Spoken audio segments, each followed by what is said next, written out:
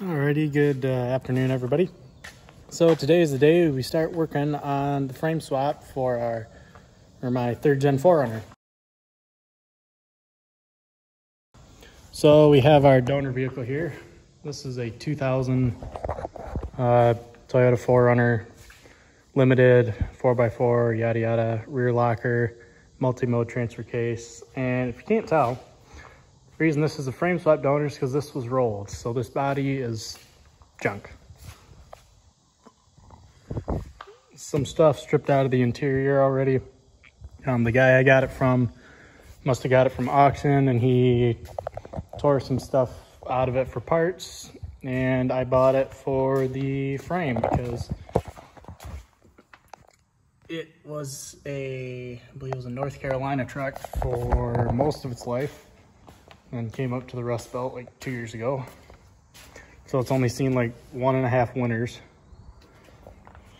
It runs amazing. It's got 300,000 on it, but it runs great. It honestly runs better than my 98, which this thing runs like a top. I mean, no complaints at all. But the issue with this, yeah, there, and there's a couple other spots. So that frame is done. So I'm gonna frame swap here. This one has a lift on it. Has a OME 3-inch lift on it and some other good stuff. It's got some 31-inch tires, I believe is what these are. I was thinking going 33s, but we'll see. I might actually just end up using these. I didn't like them at first, but they're growing on me.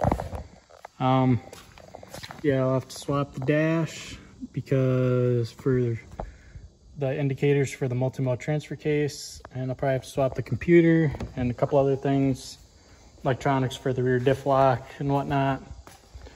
I'll swap one of these tail lights for the other body. Trying to think if there's anything else.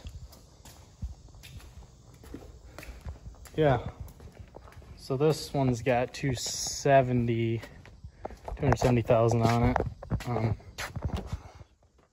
Yeah, the seat's pretty torn up. I have the radio out of it because I was originally going to sell it until I found that. Yeah. These tires are in good shape. They're just getting old.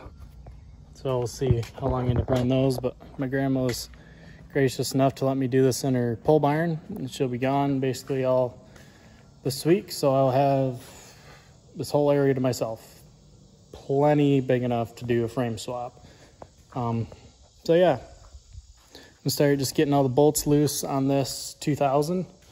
My buddy's gonna help me get my cherry picker out here. We're gonna chuck it in the back of his truck to get it out here because I'm gonna use that to help lift the body off. Yeah, so if you're watching this to see how easy this is to do, just remember, if you're gonna try and do it like I am, I'm not liable for any injuries or damages to anything that happens. It's all on you, because this may get sketchy. Hopefully not as bad as others I've seen, but I don't have a lift. So this is how we're gonna do it. So I'm gonna get all these loose, and they are just 2 up front. There's here, there, and in the back. Right here, and that's where we're going to start, and then we're just going to start doing electronics, heat and AC, yeah, and we will just go from there. Alrighty, so a quick tip on these body mounts. So sometimes they'll start to spin on you. They kind of latch into a little groove. Yeah, I think it was this one that's giving me issues. Just pull down on it, like with the washer, the rubber mount that's on the bottom. It'll stay latched in there, and you can get it unscrewed. I broke one of these on the back corner, but I don't care because those are with the body and not the frame. So, yeah. Now I'm gonna get under the hood, start undoing electronics and the shifter and all that fun stuff. All right, so it's been a few hours and I've got some more stuff out. I don't think I had that out last time I talked to you guys. So I'm actually, so I don't have to like drain all the coolant and make a mess in here, I can actually leave the radiator with the frame. So there's just 4 bolts up here, here, there, and then 2 more on this side, and it just pulls away. Undid the AC line here that came through here and the one from the body there. Brake lines got a little tricky, so not all of them would come loose. So instead of breaking them, I was able to pull, this one is for that wheel. Just shimmy it so when the body comes up, it's not going to rip it off, and just bent it out of the way. That one I disconnect the whole block. And then underneath the rear brake line, this fuel line wouldn't come loose and it wouldn't underneath either. So I'm just gonna try and shimmy the body around that. That's pretty straightforward underneath, and like the fuel tank as well. Just undo that and the electronics. So take the carpet up, there's a plug here, so your fuel pump, and then this is for probably ABS, and one of these somewhere in there is for the rear locker, I believe. Yeah, undo the heater core there, throttle cable, cruise, any connections that connect this. So it's actually pretty simple to undo the computer. Just come in here, you open your glove box, and there's 2 screws that hold the glove box hinges on. Take those out, glove box will pull out, and then there's this thing that sits up in here. There's 3 bolts, 1 here and 2 up here, and that comes out, and your computer will be right up in here. And this big connector, you undo those, and then these 2, you probably can't see that, but there's 2 plugs, one there and there, pull out, and you can slowly pull it through the firewall. I undid all these bolts and pulled the little things out so the rubber could pull underneath. So this, and I undid the shifter underneath. So this should lift right off. I unplugged the little button. What else? Made sure just random crap underneath, like the e-brake cable is loose. Yeah, I think there's some other stuff I'm going to steal off this thing, like the passenger auto window. This had a lumbar switch in it, because apparently mine, the switch disappeared, so I put it on there and it works. I took the rear headrest because mine were gone. And there's just tons of wiring sitting in this thing. The guy I got it from told me the previous owner was going to put a remote mount winch in it. So there's like relays and little wire and big wire and speaker wire. I guess he had an amp in it too, so I don't score. Yeah, and I'll probably run these tires for a bit just because they're a little bigger. Once we get to winter, if I don't have any new ones yet, I'll definitely run the Toyos, because those have a ton of tread on them. They did pretty good in the snow. So yeah, that's where we're at now. So my buddy's gonna help me. We're gonna use his pickup, shove my cherry picker and some stands and stuff in the back of his truck to get it out here to my grandma's place. So first thing tomorrow morning, I can get out here and yank this body off. Just check everything over, make sure the frame is straight, and just check everything, start sanding it down to get it painted. And while stuff is drying, I need to change that valve cover.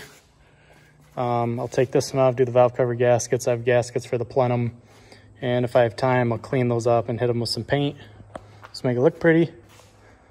And then we'll get to taking this one apart. Yeah, so this one I won't care so much about, just because stuff, I'll just kind of throw it together. It'll probably end up just being trailered around, so it doesn't have to be, yeah. So that is day one of the 4Runner 3rd gen frame swap. You're on video. Yay. All right, time to bring all this stuff over to Grandma's. I gotta put a flag on that. But this is kind of how we're doing it. It's all strapped down. These aren't going anywhere. So we can use this truck and get it over there. All right, so we just about got it out. We're gonna open the door and pull it out. Goldilocks is standing over there. So it doesn't get much more sketch than this. Don't do this. No. This is kind of what I had to deal with. I definitely should have talked to my buddy who said I could use his lift. Yeah, but an old 4x6 or something, and cherry picker in the back. Almost got her rolled out, so I'm gonna open the door, roll her out, and probably roll it in next to it and try and get this down so we don't die. All right, got it rolled out here. Yeah, everything looks good. Frame looks straight. A little greasy, but not bad. Definitely not as bad as my 98. We'll be using this. We'll be leaving this. We're literally doing this again. Maybe less sketchy, hopefully. I'll probably have to do it different so I don't hurt that body, because it definitely didn't help this one, but this one was already tweaked. So yeah, we're gonna get this power washed, then we're gonna sand it and paint it. Just to keep from the rust, and then once the paint's dry, probably next week I'll undercoat it. Yeah. So then I'll have to see what kind of electronics we'll have to switch, and I'm trying to think what else. Oh, I got to put the rear springs and lift and stuff in, because the guy just threw stock ones back in it after it was wrecked, because I guess the rear end just said later. This is fine. It's a lot better than mine, so. Well, my other one, sorry. But yeah, so this is what we're looking at. Here's our rear locker. I have to figure out how this electronics for that work, because, yeah. What is this? ABS? Yeah. So I'll get back to you in a bit. Doing some power washing.